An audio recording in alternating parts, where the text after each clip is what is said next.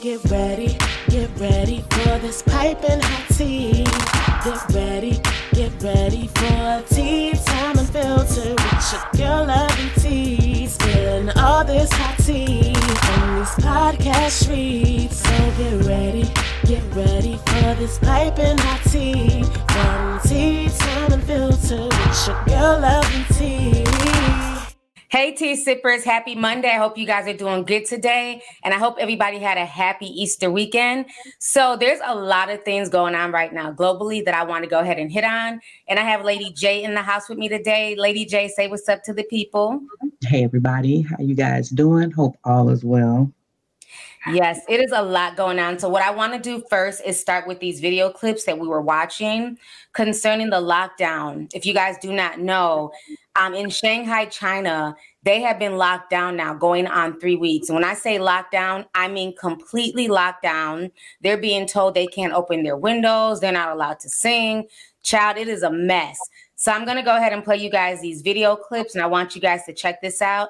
And then me and Lady J will come and talk and, give our commentary on the situation. The COVID crisis and that mass lockdown in Shanghai, confining more than 25 million people to their homes and separating children who test positive for COVID from their parents. Will Reeve has the latest. Good morning, Will.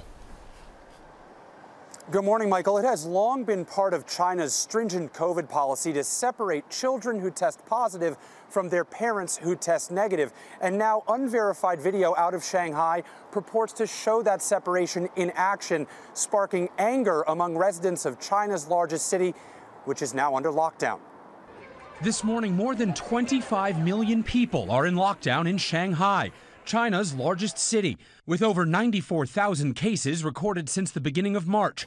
Officials calling the outbreak extremely grim, blaming it on the highly transmissible Omicron variant. China defending its hardline zero COVID strategy, which includes separating children who test positive from their parents if their parents test negative. Authorities claiming the policy is vital to prevention and control work. These images, which ABC News was unable to verify, purportedly showing toddlers with COVID away from their parents in cribs at Shanghai Public Health Clinical Center. Outrage erupting as they circulated on social media. But the center addressing the images, saying in a statement that the children are well cared for and had been in the process of being moved to a new building when the footage was taken.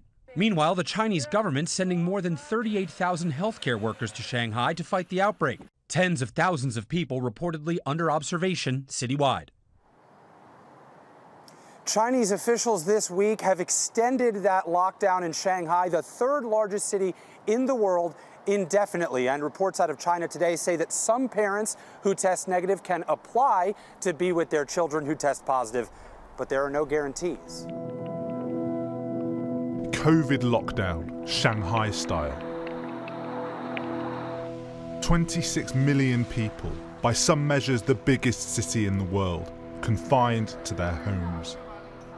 But breaking through the silence, drone instructions.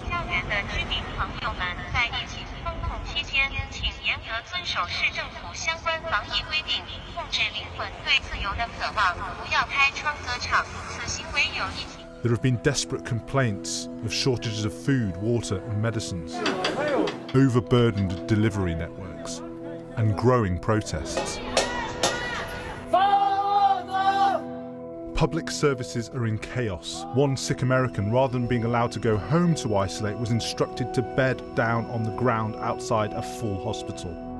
Look, I've been sleeping on the ground. Man, our lockdowns are just a little different, When they say that you're locked down, there's no going outside, there's no opening your doors. It's, you just kind of do as you're told. It's not just Shanghai. Across China, some 23 cities and 200 million people are under full or partial lockdown. And that's all having a severe impact on the massive Chinese economy. The Wuhan lockdown at the start of the pandemic in 2020 led to a historic collapse in economic activity in China. Amid the Shanghai lockdown, indicators are plunging again. But despite the draconian Shanghai lockdown, which began on the 28th of March, new COVID cases are continuing to rise, reflecting the awesome transmissibility of the Omicron variant. Shanghai authorities have threatened to punish people who breach the city's COVID-19 lockdown rules. Police in the financial hub have warned residents not to spread false information or to forge road passes in order to go out for their daily supplies. Now, nearly 26 million people are under lockdown. Shanghai police have banned cars from the roads, and only those involved in epidemic prevention work or transporting people in need of emergency medical treatment are allowed to be out and about.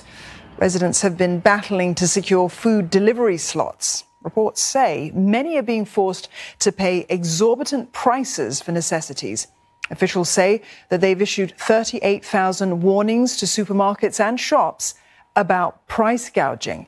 Shanghai reported more than 25,000 new asymptomatic cases today and nearly 1,200 symptomatic infections. Both mark a jump from yesterday. Another round of mass testing has been ordered in high-risk lockdown zones, and at the same time, health officials have warned that the situation in Shanghai is not under control, even as some restrictions are being eased. So, Lady J, being that you lived in China before, what is causing this entire lockdown situation? Why does it seem like China is going backwards? And they're even being more strict now than even in 2020, because Shanghai is a major city. This is like one of the third most populous cities in the world. And for everything to be shut down is really unprecedented. I'm going to be honest. I live there. And I was there and realized early on that, man, we thought like, no, they're not going to shut completely down because it's a financial hub. And that's kind of like the mentality that a lot of us had who lived there and had worked there. Now, I'm going to say just from the jump, you know, whoever made it past 2020, I have to really say God bless them. There's a lot of people who are still there, but there are a lot of people who are leaving. And there's a combination of a lot of things that are going on. Because at the time in 2020, when the lockdowns for everybody were kind of just coming into place, so we're talking spring 2020, the Chinese government had already made a decision to start kind of beginning this concept of the circular economy. And in short, what it is basically kind of like, okay, keep your money and let it circulate in the community a little bit longer so everybody can kind of, you know, do the things. And because China, by definition, has always been a country that was isolationist, like they just kept everybody out. That's what China does. Just look at their history. That's what they do. The pandemic allowed them to be able to do what they're doing now. And zero COVID, nobody really understands how that's really possible if we understand biology. So there's a lot of complex things going on here, and I know I'm kind of reaching in so many areas, but that's just how the dynamics of the situation is playing out. It's all over the place. It's like a bouncy ball. It's crazy, and I really feel bad for people. So what was kind of creepy, in one of the videos, the drone was literally, because that video went viral, I believe, on Weibo. They took it down, and then, but it was ready on Twitter. So you see all these people in these high rises, and it's late at night, and they're just screaming. And the reason why a lot of people are screaming is that they've literally been locked down for 2 weeks. People are running out of food, and they can't just go, like, you know, at least here in America, we could still go grocery shopping. You know, even if we had a curfew, we could still, you know, at least sit in your front yard and all that stuff. They are not to leave their apartments, their homes, or anything. So all these people were up late at night screaming. And what just creeped me out was when the drone says, basically, control your soul's desire for freedom. To me, that was very dystopian, very creepy. And at that point, I felt like this is not about this so-called Omicron virus. This is about control. I mean, for me, like, if you just look at the policy itself, and again, I'm using real layman's terms here to describe in short what the policy is, but it's this zero COVID policy where they're trying to stamp out and isolate it completely. I don't know how that's possible when it mutates. You know, that's number one. It mutates. So how is that possible? With that being said, I'm trying to remember when I was there, and I remember the lockdowns when they started. And they were soft lockdowns too. The hard lockdowns were, like in Shanghai, were in Pudong. They were in the Pudong district, you know, out way past the Disneyland and the ports. You know, that's the Pudong side of Huangpu River. That's the east side of Shanghai. And on the west side of Shanghai is Puxi. And you have all these different districts like Channing and Qibao and Putuo and Yangning and Huangpu and Jing'an. And for those districts to be locked down, each of those districts have like 1.5 million people in these small little districts. It's crazy. And I don't understand how it's possible, but they're doing it. And where are the numbers coming from? If y'all were locked down in 2020, y'all said the numbers had abated. Where are these numbers coming from if you're strictly probing people coming into the country, putting them in hotels for 3 weeks, testing them, and then they're coming out? That means that it's still circulating and mutating among the population. That means it's not going anywhere.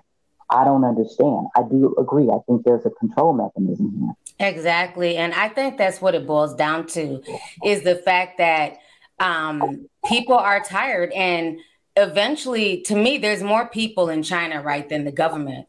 So are these people eventually going to fight back, or are they just going to, you know, be stuck in their homes? Because I've seen videos where even some of the food delivery drivers, if they test positive for COVID, they're automatically being sent back, even though they have food in their truck that can be unloaded to help the people. So this is very frightening that it's gotten to this point. And it's like, is it going to eventually trickle off to the rest of the world? Are we going to go back under lockdown again, even more severe? Because they're saying that that version of COVID is a lot worse than the one in 2020. Yo, what's up? Baby, let's go. Hey, tea sippers. To listen to the rest of this podcast, please go to Apple Podcasts, Spotify, Google Play, Stitcher, TuneIn, or AnchorFM.com, which is a free podcasting site. Thank you guys so much for the support, and stay tuned for the next video.